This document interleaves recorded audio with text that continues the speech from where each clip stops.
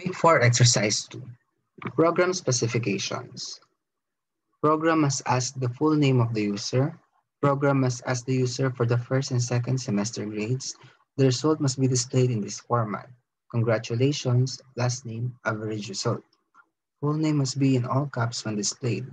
Program must display the result of the average grade based from this table. 97 to 100, highest honors. 94 to 1 to 96, high honors. 90 to 93, honors. Lower than 75, failed. Output 1. Enter full name, Juan de la Cruz. Enter first semester grade, 75. Enter second semester grade, 73. Average, 74. You have failed. This time, -11, -22, 16.5, invalid input. 98 and 93, 92.5. Congratulations, Juan de la Cruz. You will graduate with honors. Congrats to Juan de la Cruz. Output 4. Ang input ay 88 at 85. Ang average is 86.5. Congratulations, Juan de la Cruz. You have passed. Walang honors, walang with high honors, walang honors. You have passed lang. Ngayon, ang gagamitin pa rin natin is codiva.io. But this time, meron na akong pre-made na text or pre-made na code. Gagamitin nyo na lang. So, paano po ito gawin sa same program? Ganito lang po. I-rename ko lang to para hindi magkaroon ng conflict. Gawin kong try. So, this time, mag-add tayo ng new tab. So, anong file name ang gagawin natin? Quick for E2. And then create. Kakopyahin ko lang tong code ito. Lagay ko dito para mag-work na lang tayo sa conditions. So, ganun pa rin, gumamit pa rin tayo ng util scanner, scanner inputs, SEM1 and SEM2 para sa NAM1 and TAB4, and then average, which is hindi pa ginagamit dito. And then input para sa full name, sa semester grades, and yan. Average naman tayo.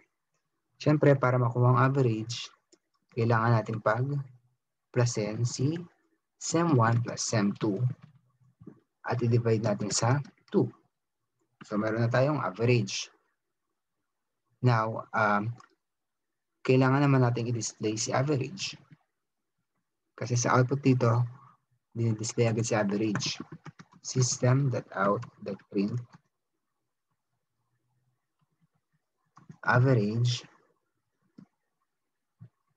plus average. So, yan. Para ma-display natin si average. Next is mag-work tayo sa condition. So, kagaya ng simula kanina, if nagsimula tayo kanina sa end, pababa. So, dito tinas muna natin. Kung yung dalawa ba ay parehas na even numbers. Dito naman, itatest natin kung yung parehas o kung yung average natin ay papasok sa 0 to 100. So, meron tayong range.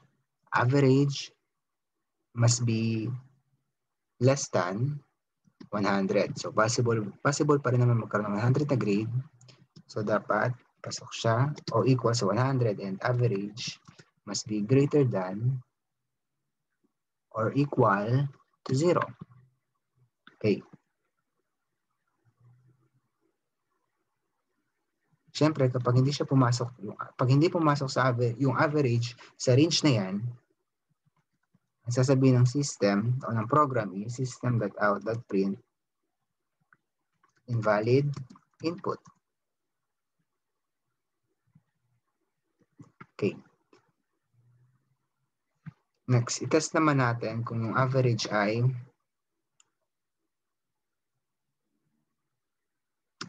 greater than or equal to 97. If it's greater than or equal to 97, ano magiging output natin?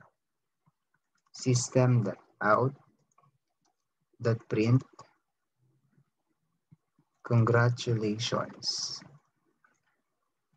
Congratulations plus full name.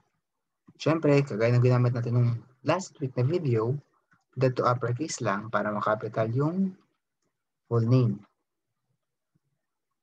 Remember, kailangan capital ang full name sa display niya. So, kailangan lang natin siyang i-dot to uppercase. And then yung average result. Sinabi lang naman kanina is, you will graduate with honors or you have passed. Tapos merong exclamation mark. Lagyan na natin exclamation mark.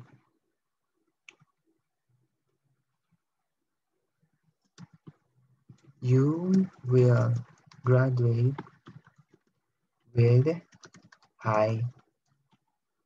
highest honor.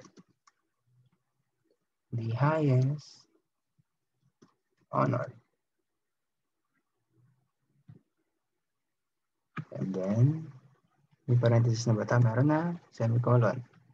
Lagyan natin siya ng \n dito para bumaba kasi wala naman tayong println dito eh. Next, itest natin kung average naman ay 94. Dito naman, you will graduate with high honors. So, bakit ang ginawa natin 97, 94? Mamaya, isa-isayin natin yung condition. Next, else if kung mataas naman siya sa 90, you will graduate with honors.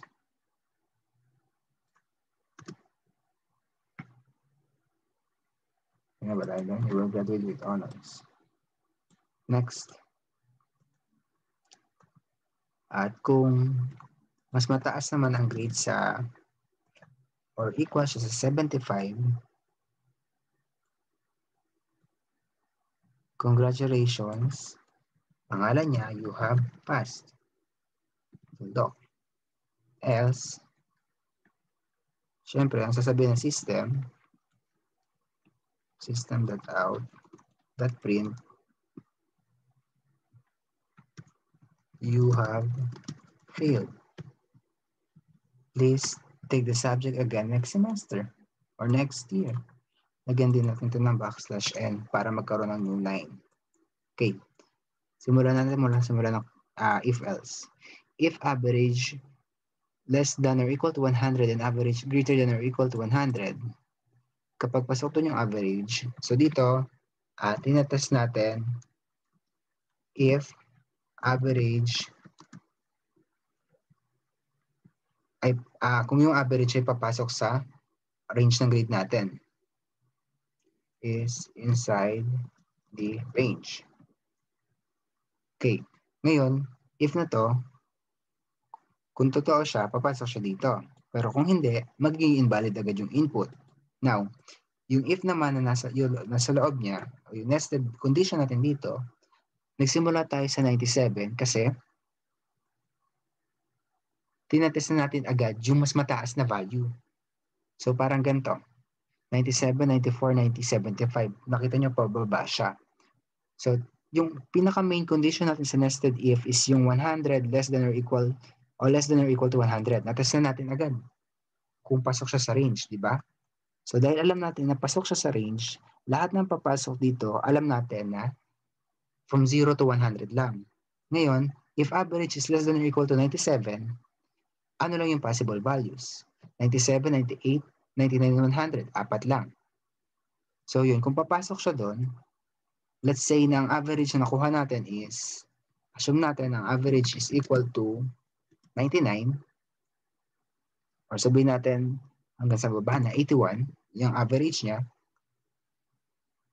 average na to, apat lang titas niya from 97 to 100. Papasok ba siya doon? No. So pupunta siya sa next na else if.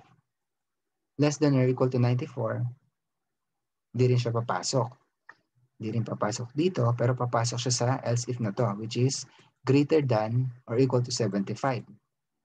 Kasi naman ang 81 lower than 90 pa din, kaya papasok siya doon. So once na pumasok siya dito, magtitigil na yung else if. Hindi niya na ito gagawin dahil meron na siyang ginawa doon. Ngayon, meron pang ibang ways para mahanap natin to. So, bakit hindi po natin nilagyan ng range dito na instead of average less than or equal to or less than or equal to 100 and average greater than equal to 97. Bakit hindi po ganun yung ginawa natin? Kasi na-test na natin dito sa pinakaunang if niya o dun sa parent condition niya, napasok siya sa range which is 100 down to 0. So bakit pa natin itetest yung 100 kung alam naman natin na sa 100 na siya nagtatapos? Ngayon dito, bakit hindi po natin tinest na average less than or equal to 96 and average greater than or equal to 94?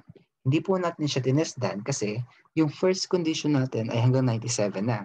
So kung hindi siya pupunta dito, o kung hindi niya gagawin yung unang condition, matik, hindi siya 97. Matik, it's 96 and below. So dito, tinetest na lang natin kung 94 to 96 lang siya. Same goes with dito, sa condition na to. Bakit hindi siya ganitong condition? Bakit hindi siya average ng 90 to 93 or less than or equal to 93, greater than or equal to 93? Kasi yung average sa 94, na-test na natin. Ang huling, the last two if-else, the last two ifs tested kung greater than or equal to 97, dito lang automatic ngayon, 97 to 100, dito naman 94 to 96. So pagdating dito, na-test na agad ng system o ng program kung yung 94 to 100, pasok ba or not. Kaya siya pumunta dito kasi alam na ng program na hindi siya pasok. So dito, 90 to 93 yung papasok. Ngayon, 91 si average, hindi pa rin siya pasok. Ngayon, dito naman, dahil hindi pa rin siya pasok dito pa rin siya pupunta, which is papasok na siya. So that's why, pababa yung ginamit natin. Kasi by default, meron na tayong average na less than or equal to 100. Na-test na natin siya dito. Kaya dito, inuunti-unti na lang natin siya pababa. Pwede rin yung pataas na approach dito if you want to try. Now, I hope you learned something from this video na pwede natin paikutin yung conditions at mga nested conditions na ayon sa gusto natin. But we must always think ng if-else, if-else, magtutuloy-tuloy siya hanggat hindi niya nakukuha yung tamang condition. At kung wala naman yung condition sa hinahanap natin, lahat to gagawin niya hanggang sa mapunta siya sa else. Ngayon, dapat iwasan natin yon. Kasi kapag ginagawa lagi yung program, nagko-consume agad ng memory si program kada else if. So nileless agad natin yung memory consumption ni program through the means of condition. So isa yung way sa programming para mapababa natin yung memory consumption ng isang program.